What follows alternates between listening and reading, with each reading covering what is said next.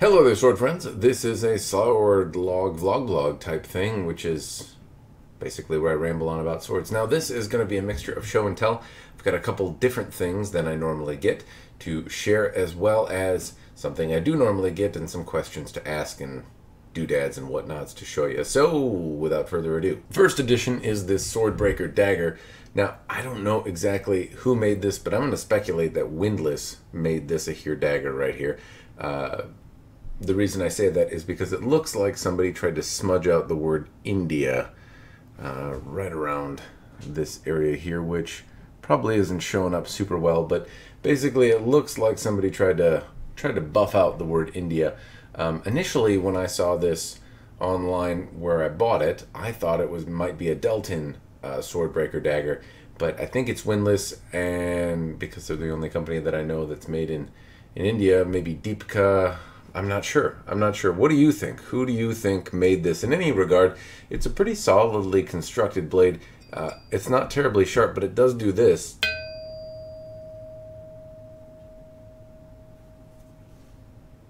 This shit's still going. That's pretty cool.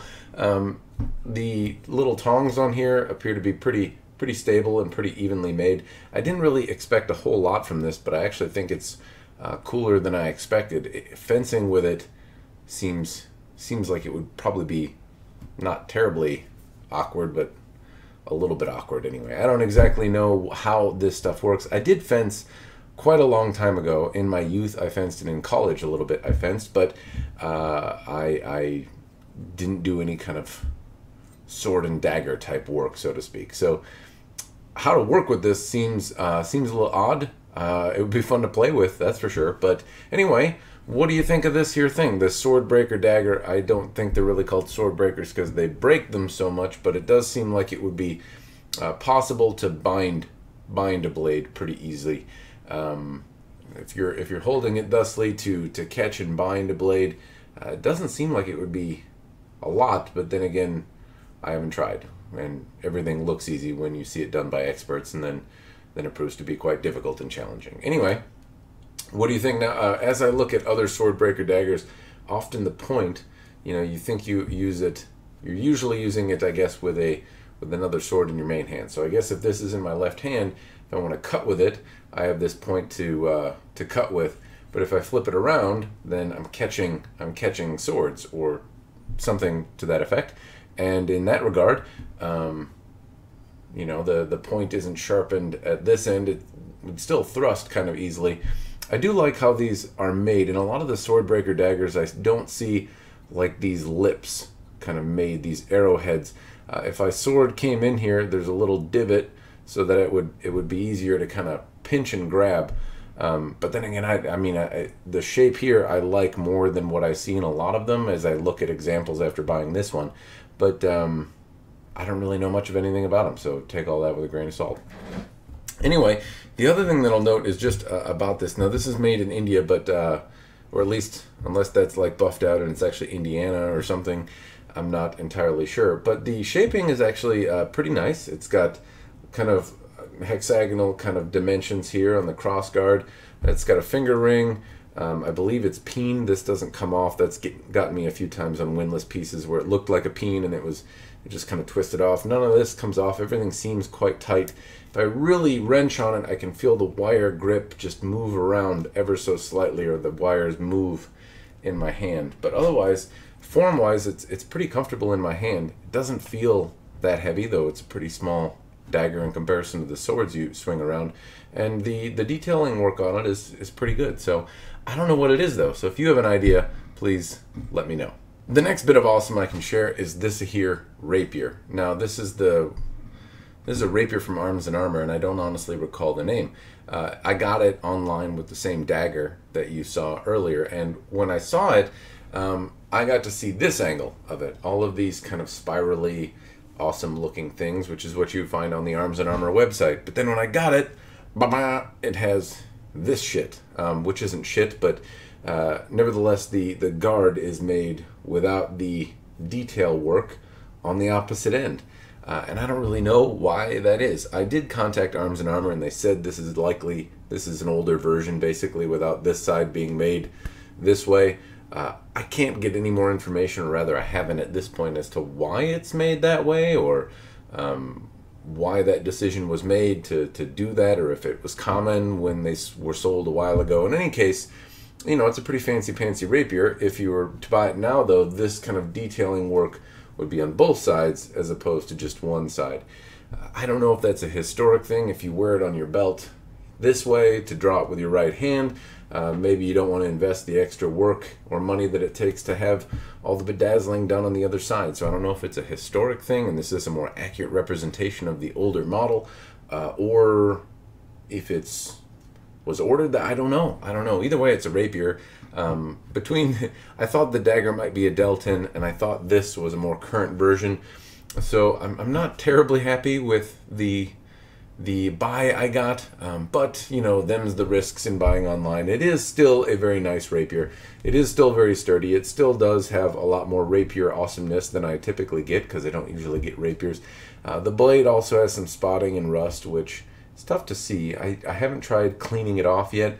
There's a lot of nooks and crannies in this rapier, and cleaning it is going to be a pain in the ass. But rapier wise, I think the thing that I always think, even though I did mention before that I used to do a little bit of fencing, rapiers are not light. They're not a not heavy blade. So as I usually use katana type things, a rapier, even though a lot of people think about it as light, it's not a light blade in my hand. I definitely feel the weight of this instrument.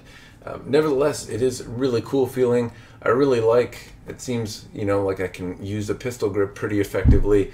If I want to kind of hammer grip it, it's effective.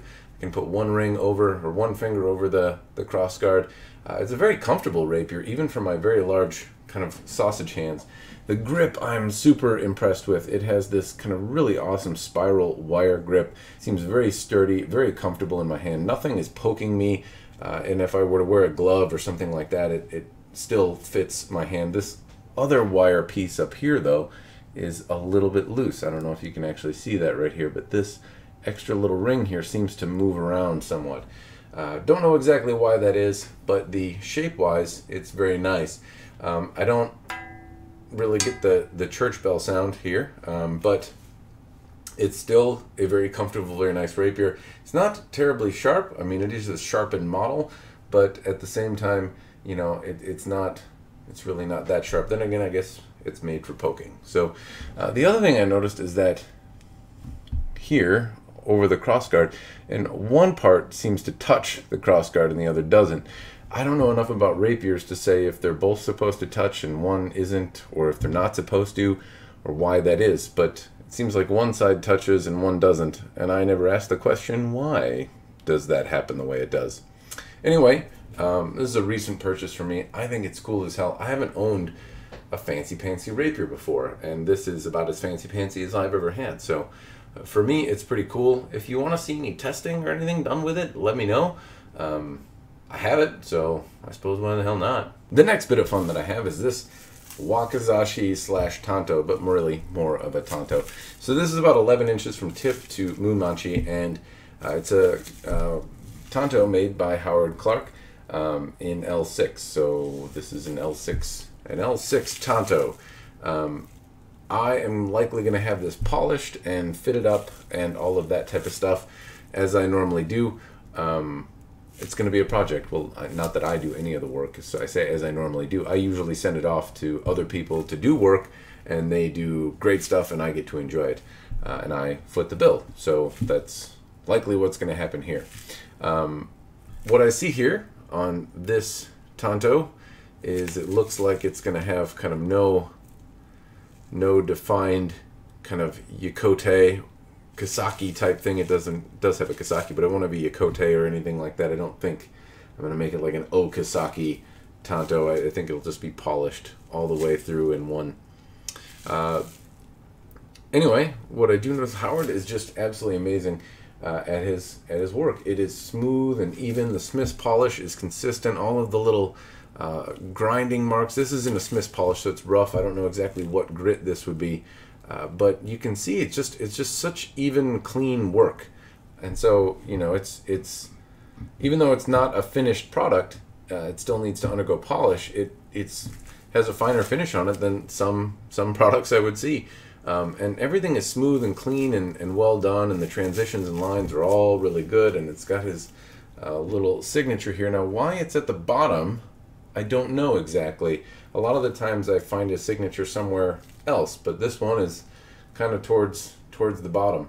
Don't really have an answer for that. This one came with a copper habaki from Howard. I traded a different sword for this, as well as another one I'm going to show you in a moment, and you know, it seemed like a fun idea to get more projects to do. Now, I am debating what I'm going to do with it. At the moment, I have some fittings that I think would work. I have this kind of antique Edo period Tsuba. It's a signed Tsuba, but you know, it's nothing in particular. I have these swirly Mitsudome Minuki and this this Fuchi that will fit a, you know, this wok is actually pretty big Tanto. Actually, it's 11 inches, but it's pretty stout. So it'll fit with this as a pattern. It kind of, I think it might actually all fit on here right now. I don't really want to chance too much, but yeah, here we go. Wow.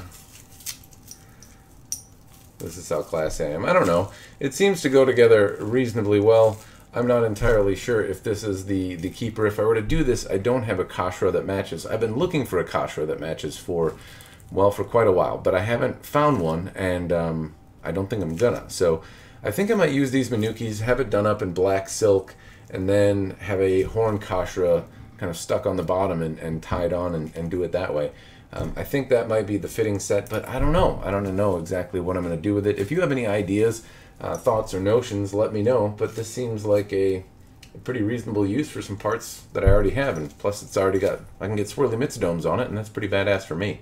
The next bit I can share is this katana right here. So again, a Howard Clark katana with a habaki that was made by Howard Clark. Again, I see his mei, or his signature, down at the bottom here, and I don't recall that being common on the other Howard Clark pieces I've seen. Don't know exactly why that is. But anyway, this is a big honkin' 1086 katana. And again, part of a trade for a different sword. And the smith's polish and finish on it is a little bit rougher. You can see just on some of the spine here, not everything is finished to exactly pristine, but still, you know, very, very, very good. This is a big honkin' cutter, and it makes me really look forward to how it's going to come out. Now, just in my hand, this feels like a very stout sword. I have not weighed it or anything, but I'm going to venture a guess that when this is finished, it's going to probably be close to a 3.5 pound or 4 pound sword. It's big. It's a little over 29 inches, I think 29.5 inches. But this wide profile is really kind of reminds me of, you know, competition cutting style blades. I don't know the historic context, if there is one for this kind of stout blade. There probably is, but in any context, in any way, it makes me think of a big, hardy competition grass cutter. And I might end up actually keeping one and using it for that. It's a little short for me, but still within the ballpark of sword sizes I can use, and it fits, you know, Toyama Ryu in terms of general style, in terms of sori, and in terms of my size. So this one might actually end up being a keeper. The trick that I run into is, what am I going to do with it? How am I going to finish it? Now, what I can show you is a little bit of what I've thought of finishing it with. Let's go over to computer. That is a thing that I can do. Look at me switch the thing. Bam. Now, if you haven't been here, this is Hyper Cafe. Damn it, I didn't type in Mitsudome right.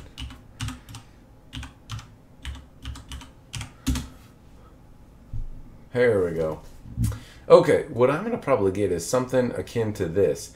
You have to be a little cautious when you order from Hyper Cafe, because they have a tendency to supposedly be a little small.